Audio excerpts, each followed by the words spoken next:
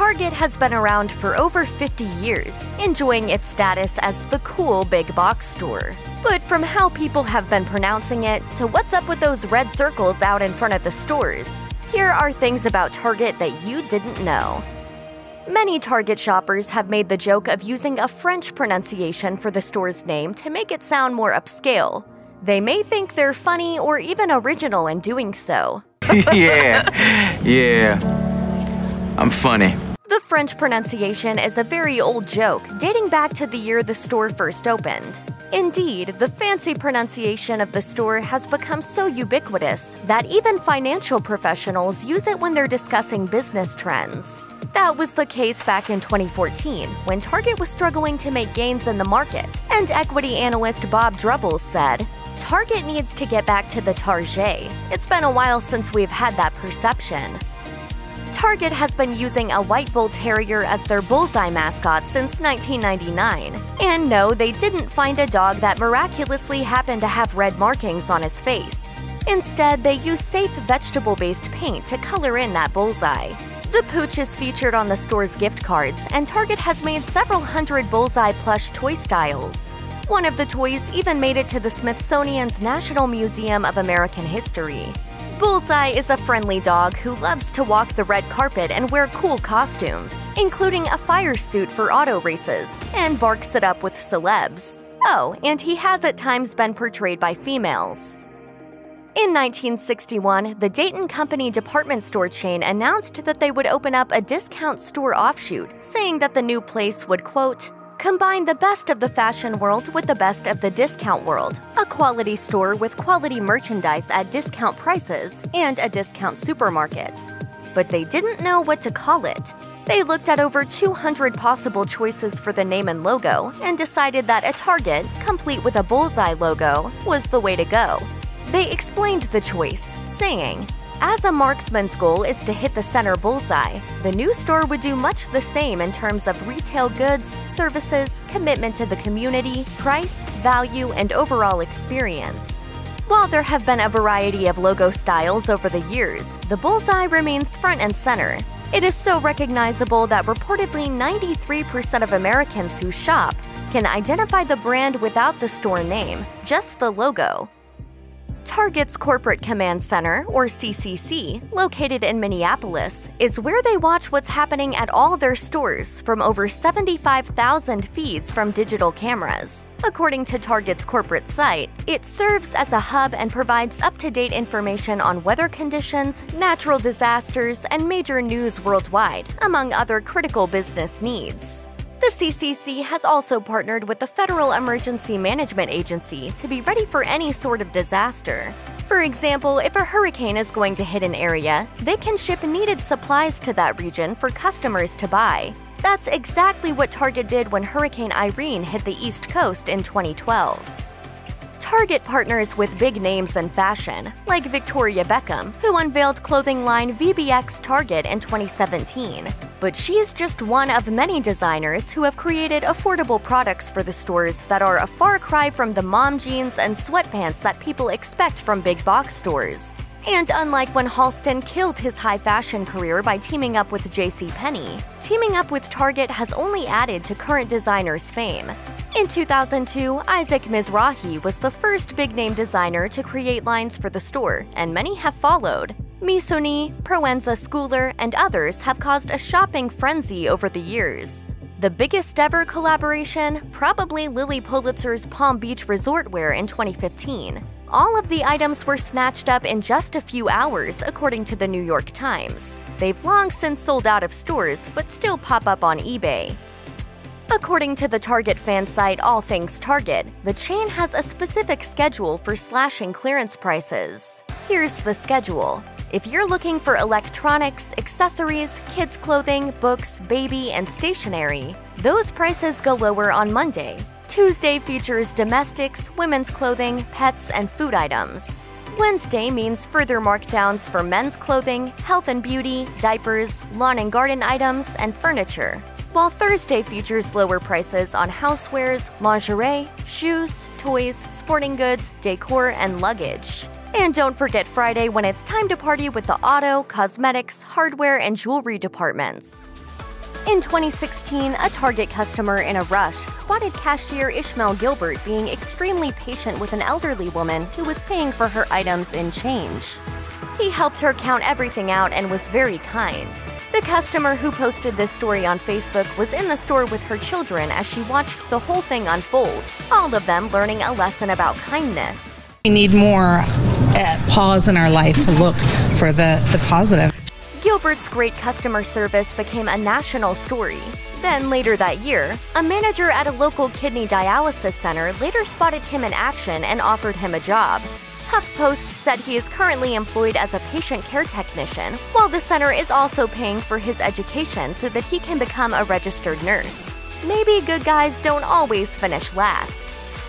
Many retail food companies and chain restaurants have test kitchens, and so does Target. Since they have in-house food brands like Archer Farms and Market Pantry, they test all the recipes first before producing them. One of the food kitchen experts in the Target test kitchen explained their philosophy. "We're designers, but in the food world. Food is chemistry, so we're working with these ingredients and making sure they go together. But unlike a chemistry class, these experiments usually have a delicious ending." In addition to making sure that things taste good, Target's food scientists also believe in keeping costs down. In 2012, the New York Times claimed that an anonymous pregnant teenage girl's father discovered her pregnancy via targeted store coupons. But that may not have been the real story. Charles Duhigg, the author of the piece, talked to author Eric Siegel, who directed Duhigg to a talk Eric Pohl gave about Target's predictive analytics that Siegel witnessed. The speech reportedly did not include the teenager anecdote, but the article did. It was noted that the anonymous anecdote helped launch Duhigg's book, which hit the New York Times bestseller list. However, Siegel said in his book that the top way Target found out if a customer was pregnant wasn't from their shopping habits, but from them signing up for a baby registry at the store. All these years later, the Dayton family is worth a whopping $1.6 billion, according to Forbes in 2015. There's a good chance that the late Target founder would be quite pleased with his family's success were he here to see it. Not every Dayton descendant worked exclusively in the retail sector, though, as one of them held a seriously coveted political office. That would be former Minnesota Governor Mark Dayton, who held the office from 2011 through 2019, stepping down when he chose not to run for a third term. That was on the heels of his tenure as a senator of Minnesota, a job he had from 2001 to 2006.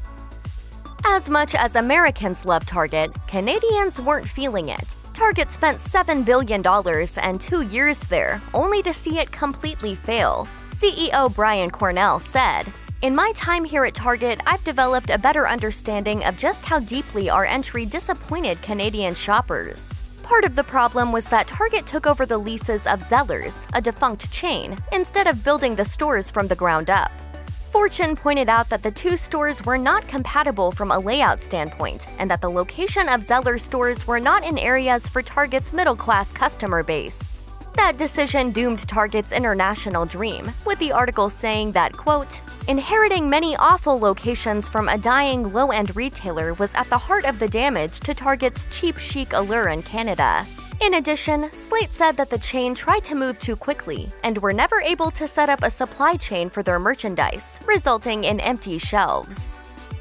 In April 2016, when the subject of transgender people using the restrooms of their choosing was abuzz, Target posted, "We welcome transgender team members and guests to use the restroom or fitting room facility that corresponds with their gender identity."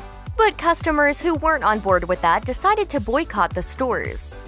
It was a move that made a dent in Target's bottom line, especially in the South. The Wall Street Journal reported in April 2017, 1 year later, that among those inside the company, they expected about a year of a dip in business, especially in the South, but that was not the case. The article noted that some of the stores seeing declining sales were physically worn down, so since that time, Target promised to invest billions of dollars in part to upgrade and remodel the over 100 stores that need it, especially in the Dallas-Fort Worth area, where they had lost many customers because of the bathroom pronouncement. In addition, Target said they would spend $20 million to add private bathrooms to stores that didn't already have them. In 2015, Target found itself on the receiving end of a lot of love from breastfeeding parents. That's because their breastfeeding policy, which is arguably quite progressive, was posted by a user in a Facebook group for nursing moms and went viral after being shared by another. Notably, the policy says parents can breastfeed anywhere they need to in the store and should be left alone when they are doing so. Also, if asked, the fitting room should be offered for a more private option and not the restroom. Plenty of folks were happy to see this, and they gave kudos to Target for being so forward-thinking. As the company said in a statement, "We want all of our guests to feel comfortable shopping with us. Our breastfeeding policy, which applies to all stores, is just one of the ways in which we support our guests." That's a long way away from where the retailer found itself in 2011, when a group of breastfeeding mothers staged a sit-in to protest how one mother was treated at a Target in Texas. Target may be headquartered in Minnesota, but when a famous monument in Washington, D.C. was in need of repair, the retailer didn't hesitate to open its wallets. In fact, Target forked over $1 million to help maintain the Washington Monument back in 1997, and helped to raise an additional $4 million on top of that. That essentially made them partners with the National Park Service and the National Park Foundation. Part of the money was used to hire an architect who would ensure that the monument was recognizable during construction, said Stephen Lorenzetti. The Park Service's Regional Resources Manager explained in an interview with the Baltimore Sun that the thinking at Target has been that since the monument was going to be covered up, they wanted it to be a little interesting, a little more than a cultural icon hidden from view. Well done, Target! If you're a regular Target shopper, you've probably become accustomed to the large red spheres that sit outside of the entrance and exit doors. But if you thought they were simply an aesthetic choice, perhaps to complement the crimson Target logo, you'd be wrong. According to an article published on MSN, those large spheres are called bollards, and they serve a specific purpose: to prevent drivers from ramming their cars into the entrance and potentially causing injury to shoppers. Who knew they were so practical? As well-intentioned as the large scarlet orbs may be, they have attracted their fair share of controversy on more than one occasion. For one, in 2016, one mother sued the retailer when her 5-year-old child severely injured his elbow after falling off of a bollard. Then, a year later, another woman filed suit when her car was hit by a bollard that had become unmoored. Yikes! Check out one of our newest videos right here. Plus, even more list videos about your favorite stores are coming soon. Subscribe to our YouTube channel and hit the bell so you don't miss a single one.